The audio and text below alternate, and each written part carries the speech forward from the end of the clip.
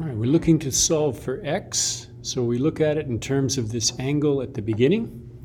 Now the angle over here is 20 degrees, and opposite to that angle, we've got a right triangle here, is the x, and the hypotenuse is 15. The longest side is 15. So opposite and hypotenuse, the trig function is sine.